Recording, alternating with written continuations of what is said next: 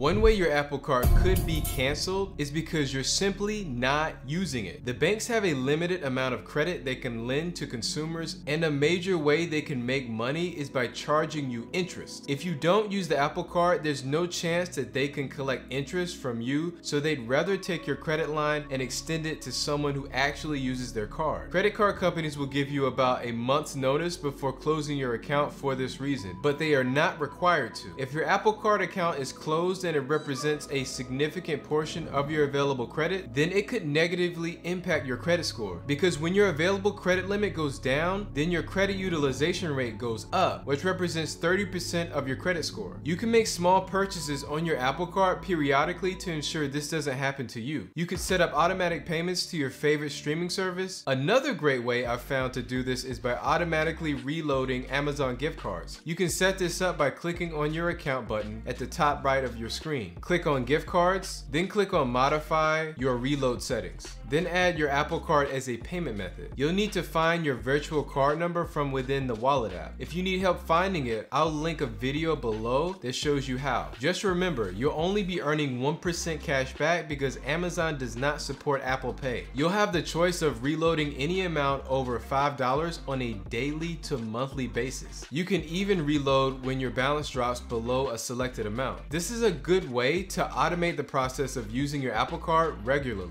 Hey, just call me Cal. I cover topics that save and earn you money, and I'm on a mission to earn you the most cash back. Today, we're discussing how the Apple Card could be canceled and how you can avoid that fate. If you like no annual fee cashback cards as much as I do, please like and subscribe to see more videos like this one. The next reason your account could be closed is due to late payment.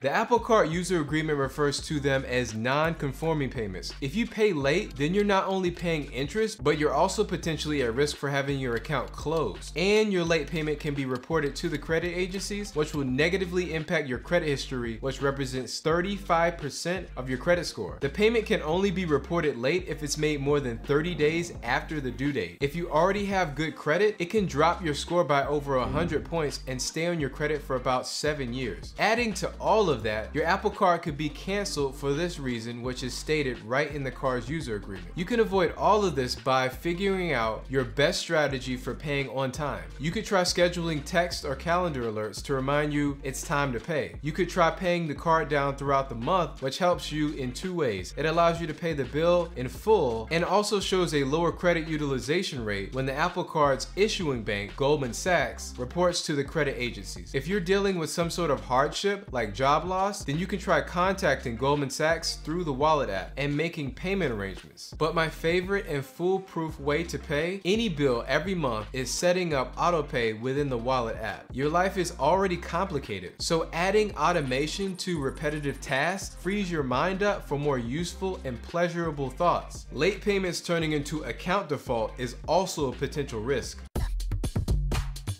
A credit card default could be triggered for a few reasons. Not making the minimum payment, typically for at least 6 months, you or any of your participants breach any terms of the user agreement, you file for bankruptcy, you give the bank any false or misleading information, or you become legally incapacitated, which means you can't take care of your own physical safety and health. If a default is triggered, then Goldman Sachs and Apple can continue to charge you interest for outstanding balances. They can lower your credit limit, decline transactions, report more serious information to the credit agencies, which in turn lowers your score even further, remove any participant, close your account, and send it to collection agencies. Before things even get that bad, you can try a few more things to avoid late payments and default. You can request a lower credit limit to avoid overspending. You can take the Apple Card off of any automatic bill payments that you can't keep track of. And you can stop actively using the card. Let's talk about the Apple Card user agreement.